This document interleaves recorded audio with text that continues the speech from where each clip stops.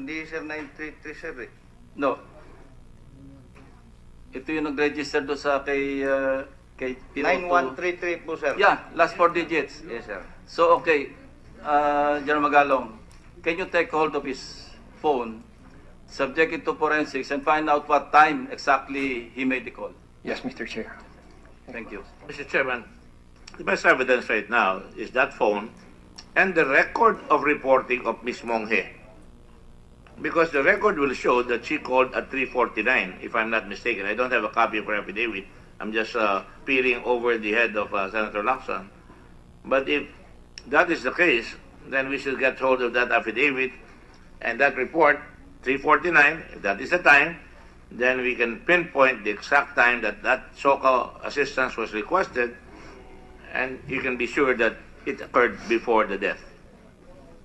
So I hope that we can preserve that evidence here and mark it, Mr. Chairman, the affidavit. That is really the reliable one.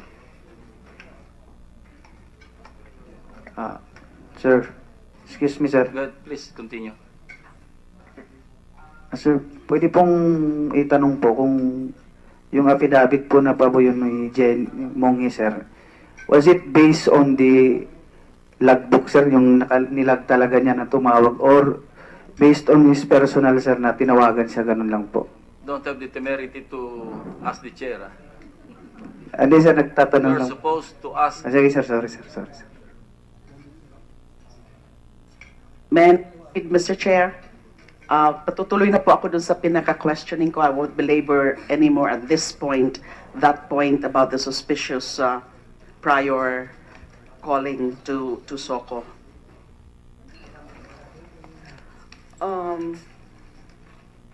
PCI Laraga, who asked or ordered you, as the case may be, to apply for the search warrants for both Espinosa and Yap? No one, ma'am. It was my call, Your Honor. Because you have witnesses? Opo. Because you had informants? Opo, Your Honor. And napansin ko po sa search warrants, unnamed yung informants nyo. Ilang informant ho ba? Isa lang po, ma'am. Name. For both? Kay Espinosa po, ang nakalagay dito, ang witnesses nyo, PO3 Abellanosa, and another eyewitness. Dito naman po kay Yap, yung witnesses nyo are also PO3 Abellanosa and another eyewitness. So isa lang na informant. Opo. Common Your Honor. Opo, to Your both. Honor. Opo, Your Honor.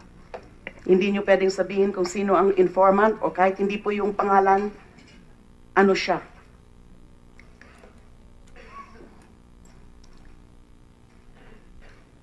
I won't force you to reveal the name if you don't want, but at least tell us, anong katayuan ng witness na yan? Or informant, to be exact. Opo, he's an independent witness po. Ano po? Independent? Independent po. Bali, nag-walk-in lang po doon sa opisina po namin. Walk-in? Kasi kung yung target nyo may di umano merong baril at drugs, I would suppose kung sino man yung informant nyo yan, nakikita o nakita dapat yung sinasabing firearm and drugs. Personal knowledge po yan. Alam po natin yan. Opo, ma'am, nakita niya po. Sabi niya po. So walk-in. Opo, siya po mismo. Siya rin po mismo humarap dun sa husgado po. May I raise a point of order at this point, Mr. Chairman? Mr. Chairman, with all due respect to everyone here, the witnesses here have been invited here, and at this point, they are walking on very thin ice. They could be testifying against themselves. I don't know if it would be appropriate to remind them of their rights. Even if they did not give the same rights to other people, we should not do the same thing. So I would remind, as co-chair, of the Miranda doctrine here, that you're now being questioned, that everything you say against you here can be used against you in a court of law. That's correct. That you have the right to have an attorney. And if you don't have an attorney, you either provide yourself with one or Senate may have to provide you with one. I'm just providing this information so that at this point in time, like I was telling kanina, you're on thin ice. I don't want you people to be testifying against yourself, and I don't want the Senate to be accused of violating your rights. I'm in the Committee on Justice, and Senator Lacson is a seasoned chairman and a seasoned police officer, and we just want to make it this observation as exemplary. Police, the Senate, any other officer must inform any possible accused of their rights. You are so informed right now, Mr. Chairman. Do you have a lawyer? Your Honor, yes, we have a lawyer. Okay, please inform us who your lawyer is. Good afternoon, Your Honor. Attorney Cresdan Bangoy, Your Honor. Attorney? Attorney Cresdan Bangoy, Your Honor. All right. Well, there is an entry here, and let it be of record that you are properly assisted. Does it apply also to Mr. Matira, Superintendent Matira? Yes, Your Honor. And may we request that our client, Your Honor, will sit at this side, Your Honor. Yes. You can go ahead and So proceed. that we can appropriately... The chair is really Senator Lacson. So, by the way, we are allowing you to ask a question. Normally, you should be advising your client. Yes, Your Honor. You should have been advising your client. So let it not be said that you came here, Mr. Laraga, without a counsel.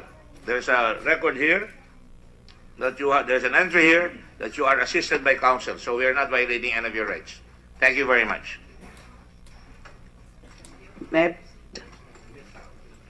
Sabi po sa search warrants, yung para kay Espinosa, dun nga ho sa cell number 1 at 1 caliber .45 pistol. At dito naman po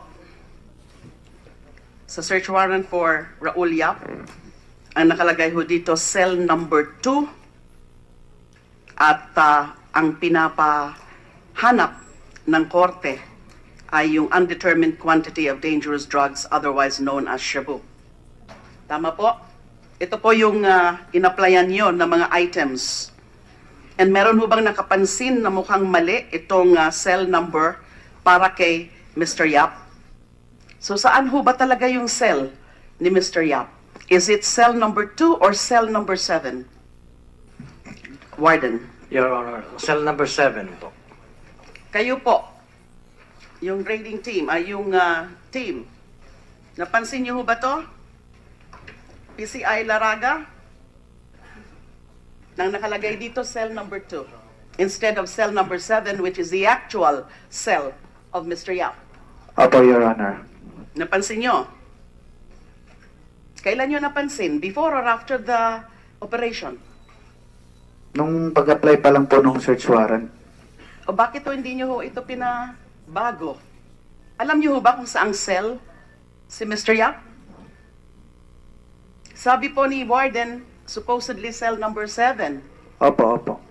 Kasi ganito po yung nangyari, ma'am, if I would be allowed to explain. Yeah. Particularity of the items to be seized. Mata-technical kayo dito. And the premises to be searched. Cell number 2 by Vice Provincial Jail. Cell number 2. But kanina ko pa po narinig na dapat cell number 7 si Yap. So bakit itong search warrant? Cell number 2. Ma'am, yung, if I would be allowed to explain, Go ahead, ma'am. please. Ma'am, totoo po yun sa cell number 2. Pero the team designated to that area or to that subject person eventually found it out na sinabi din mismo ng guard na transfer nila from 2 to 7. Kaya naman po, ma'am, dumiretso yung team doon sa 7. Kinonfirm pa rin po sa isang inmate doon kung talagang nasaan si Raul Yap po. So that was what happened. Do you agree, Pao, na pwede yan? I mean, you took the affidavit of the witnesses, Yes, Your Honor. May we be allowed to properly introduce ourselves first. I am Attorney Vivilin Monsanto. I'm the Regional Public Attorney of the Public Attorney's Office for Region 8. And with me are our district lawyers from Pau Baybay District Office. So that was Monday morning when I received a call from Director Abera of the National Bureau of Investigation. They were asking for our assistance for the conduct of investigation that they will be undertaking. So we proceeded to Baybay Sub-Provincial Jail, actually to assist the witnesses, especially the inmates who are all our clients. And so we were there, we provided assistance, we apprised them of their constitutional rights, we notarized their affidavits, and we... Ang gusto lang po natin malaman, based on those mga affidavits of inmates, saan ho ba talaga yung tunay na cell ni Yap? Originally, cell 2 or cell 7? Yes, Your Honor. Raul Yap is in cell number 7. Supposedly. So yung kaya lang yung explanation nila Raga, mukhang Is there an instance, based on the testimonies of the inmates, was there an instance na transfer si Yap sa cell number 2? Based on the testimony of the witness, Raul Yap was never transferred to another cell. Contrary it was to only what on cells Garaga number was 7. saying kanina na Yes, sir. na-transfer. Yes, Your Honor. So talagang cell yung cell number 7. Yes, Madam. Okay, next point. Dito po sa search warrants, yung kay Espinosa, dapat yung isi-search at kukunin is the 1 caliber .45 pistol. Pero dito po sa presentation nyo, recovered firearm from the crime scene, and this pertains to Mayor Espinosa, Super .38 Colt. Yung 45 ang napunta kay Yap. Ano to? Although, you will note na yung sa search warrant kay Yap, shabu lang ang nakalagay dyan. Wala yung firearm. Correct? Opo, Your Honor. Pero syempre, sasabihin nyo, meron din siyang firearm nung nag-implement na kayo. Because na, dito sa report nyo. So, bakit nabaliktad? Supposedly, yung 45, yung kay Espinosa, per the search warrant. Pero ang nakuha kay Espinosa is 38. At ang napunta kay Yap is 45. Yes, Your Honor. This is your own report. Yes, Your Honor, that's correct. If I may be allowed to explain.